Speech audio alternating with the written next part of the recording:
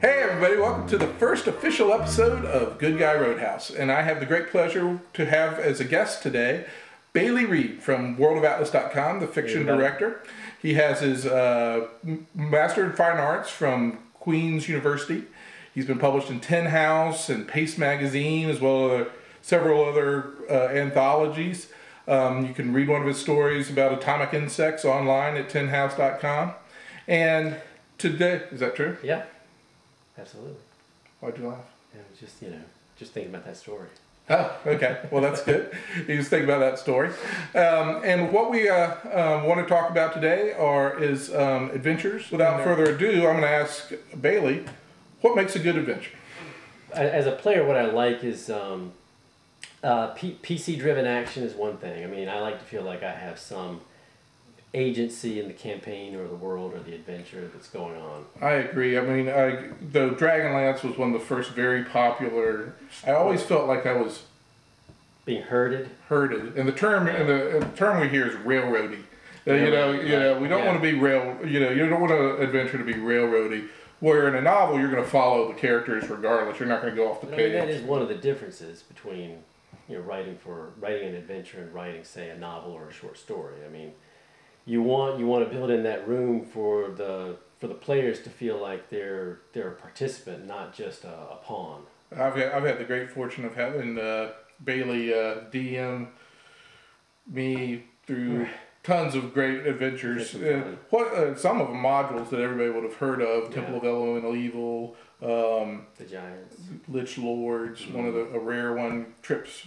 Huge fan of the Lich. Yeah. That's why I hunt them. That's why I'm a Lich hunter. What's your all-time favorite adventure that you've read? And I know you wrote some of your own really good ones like Shadowland and Kandahar, but no, the thing I'm looking for published that other people will have heard about. Well, I think my favorite, I guess you would call it a cycle of linked adventures, but the one that made the most impression on me was the giant, the three giants. Oh, against the giants. Against the giants, that as I recall, I mean, led into another series of linked adventures featuring the Drow.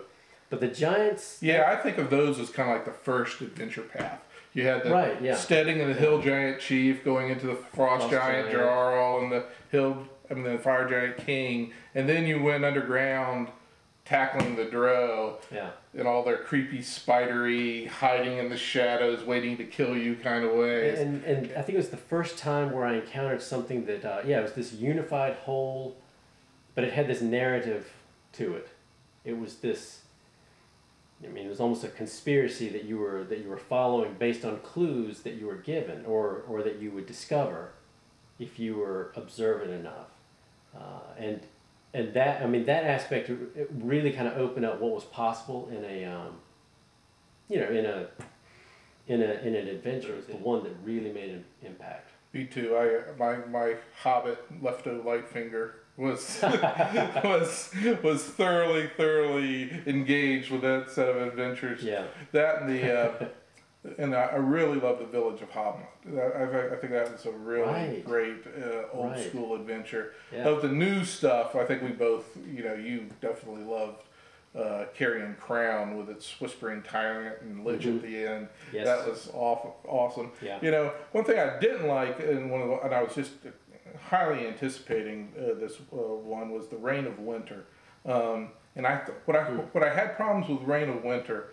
Well, one, going into contemporary times. Yeah, but I thought what could work if I was doing that is if you started with characters that were in the trenches during World War I, and then they found this portal and went to a fantasy world. There's something low tech and also low powered about an adventure to me that is going to just center around modern weaponry. Sure, you have big guns and stuff, but when you're just shooting a rifle, you're basically doing something that protection from normal missiles will easily put aside. So I don't see why the magic wouldn't work on that. And then also there's my problem with Reign of Winter also is the first module has a close the portal kind of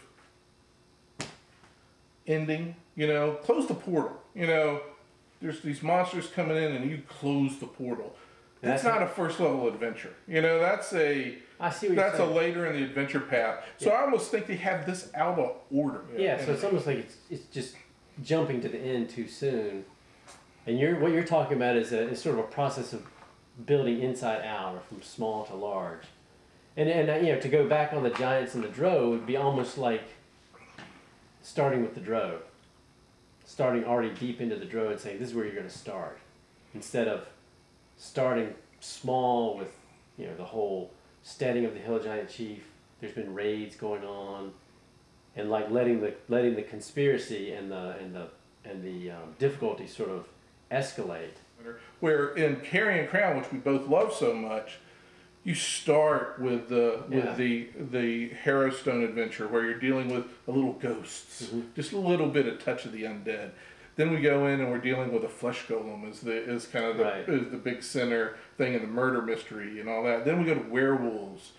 So we're stepping up our levels of horror to vampires. Now I'm going to ask a loaded question of you. Are adventures literature? Personally, well, I guess, and one thing is, what do you mean by literature? I mean, when I think of literature, I think of, I guess the classic definition of literature, which is things in the drama, poetry, fiction, the three classic genres. Using that definition, I don't think they're literature. I think they have a completely different purpose, getting other things from it. But when you're writing an adventure or a novel, we've talked about how, I mean, what you're doing is you're almost providing this very interesting setting, and you're scattering clues or whatever. But you have to leave it open. This is the whole point of it. You can't complete the story. The PCs come in and complete the story. So is it really literature if you're not completing the story as you're writing it?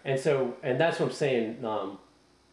Just in defining the terms of what we mean by literature, what I mean by literature, I say no for those reasons. Stuff that comes out of Paizo and with James Jacobs, Wes Snyder as their editors. They're very compelling reads. I'm interested in what's going to happen next. And, okay. But then you're right. You are just kind of fantasizing a little bit as you go. Well, what's a good player character that would have been going to go through this? Yeah. But as a writer, when you're writing literature, you finish the narrative arc. That's what you're giving to the reader.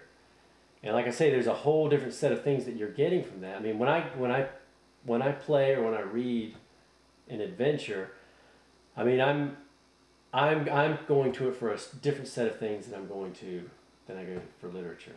I mean, to imagine how is this going to play out? Are they going to pick up on that? Are they going to figure that out? I mean, or are they just not going to finish? Or are they going to be defeated? Are they going to miss the clues and just not be able to wrap this thing up? I mean, that's what I'm thinking along those terms, and that's a different thought process than when I open up a novel or a short story or play, poem, or whatever. It's completely different. Now, if modules fall a little short on being literature, or just different, yeah, they're different. Mm-hmm. Well, do they fall short on being art? Is the construction of an adventure art? No, it's imaginative. It offers the free play of imagination. It definitely draws on creativity. Yeah, creativity. There's good and there's good ones and there's bad ones. There's good ones and bad ones. I mean, I always thought it was just one of the best games, in which I'm still playing it. It was the game that allowed for the most free exercise of the imagination. So to say that without criticism, you just don't think it's art. I just don't think it's art. Yeah. Right. That's great. Well, we'll end on that as this being well, we very much appreciate Bailey coming down here to the Good Guy Roadhouse. Thanks for having me. Look for the next vlog on this, where we'll probably be talking about what makes a good dungeon master. We're going to have Jim Filanowski joining us as our guest for that episode. I'll be tuning in. So thank you, and tune in for that. Yeah.